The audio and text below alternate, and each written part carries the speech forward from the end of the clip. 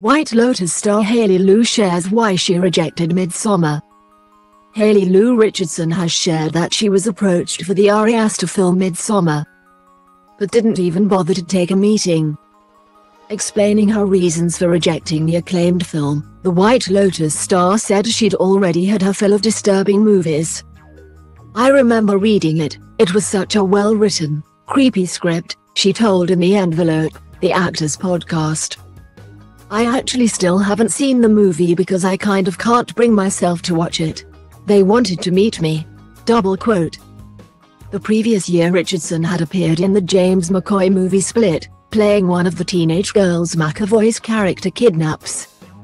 "And I was like, I don't want to do another disturbing movie right now.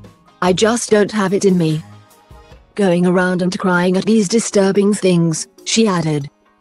"It wasn't something that I wanted, and I felt really strongly about that.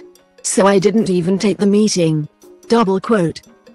Speaking about if she regrets the decision, she added, "That's a pretty iconic movie, isn't it? But I do think that everything happens the way that it's supposed to. There was a reason I didn't have it in me. And also, Florence Pugh is just such a good actor." Pugh, who played Annie in the film, recently opened up about the depths she went to so she could get into character for the horror. "When I did it, I was so wrapped up in her, and I've never had this ever before with any of my characters," she said on the Off Menu podcast.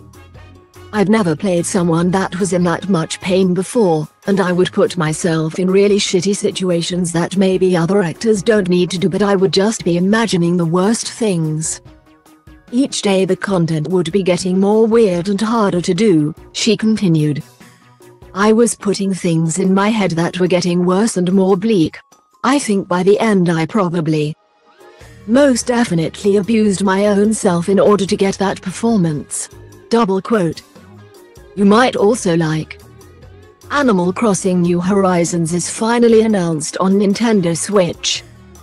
How to watch Amazon Prime on your TV, smartphone and tablet, and enjoy Good Omens online. Nintendo to release 2 new Switch consoles this year.